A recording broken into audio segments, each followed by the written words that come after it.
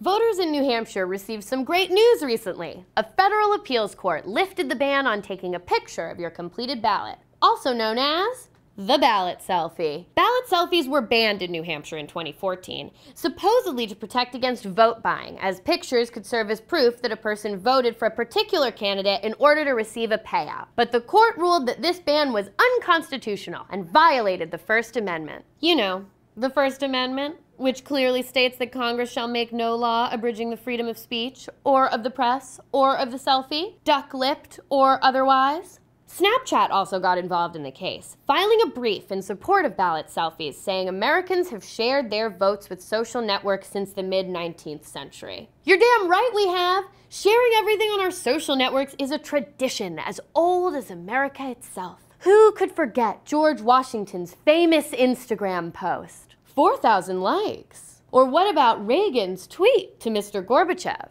That's why other states are getting in on ballot selfies. Mark Levine, an assemblyman in California, sponsored a bill to legalize ballot selfies in the state. He said, it's time to make voting cool. And who better to make something cool than Assemblyman Mark Levine, who's like the Beyonce of the California State Assembly. Hello, I'm Assemblymember Mark Levine. But before you snap, it's good to know your state laws, as many still ban the practice. For instance, in Massachusetts or Louisiana, taking a picture of your completed ballot isn't allowed. And in Illinois and Wisconsin, it's a straight up felony, which could technically land you in jail. But sometimes that's just what happens when you're a badass. They don't know you. They don't know your life.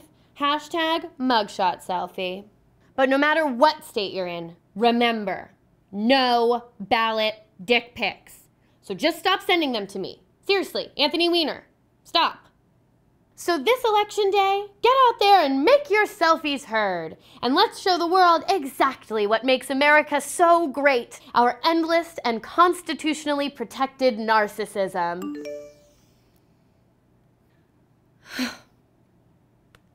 Anthony.